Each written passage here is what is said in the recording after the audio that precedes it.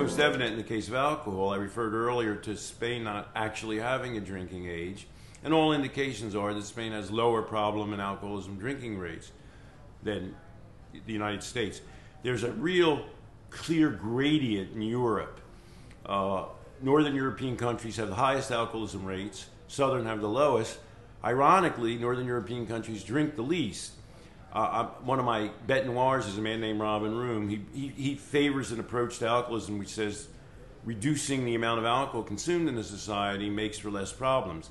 In fact, when they systematically did cross-European studies, they found an inverse relationship between alcohol problems and the amount of alcohol consumed, and even an inverse relationship between the amount of alcohol consumed and cirrhosis, which they always said, well, maybe the Southern Europeans drink more and manage it better, but of course you're going to have more cirrhosis. They don't.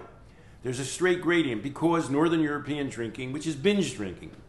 Ireland has the lowest rate of daily drinking in Europe and the highest rate of binge drinking among men. Women are less likely to drink in Ireland. That's a style of drinking. It's seeing alcohol as an exceptional experience.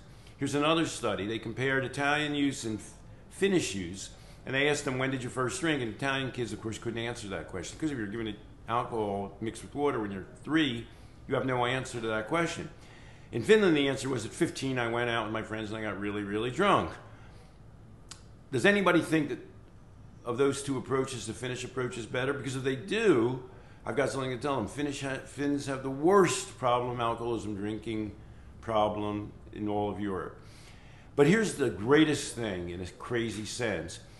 Room and his colleagues have managed to appropriate the World Health Organization in Europe and to impose northern drinking customs in Southern Europe. So a famous man, their leading researcher, goes to Italy and tells them they must raise their drinking age because it does so much good in Sweden in preventing traffic accidents, even though in Northern Europe the drinking age is still only 18.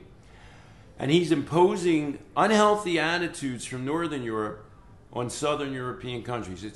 It's goddamn ridiculous. There is one glimmer of hope, however.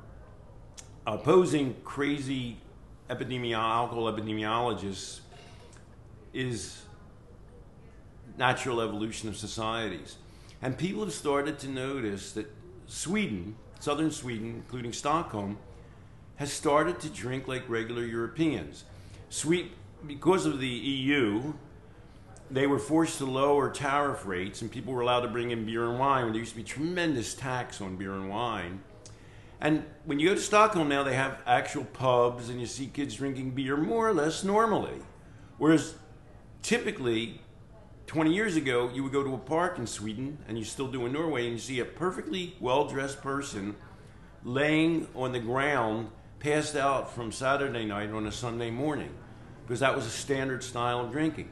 And just through normal intercourse in Europe among Europeans, the internet, media, a swath of southern Sweden and Scandinavia has been incorporated into continental drinking habits, contrary to the best efforts of the leading epidemiologists, many of whom are Sweden, telling Southern Europeans you've got to become binge drunkards like all us healthy Northern Europeans are.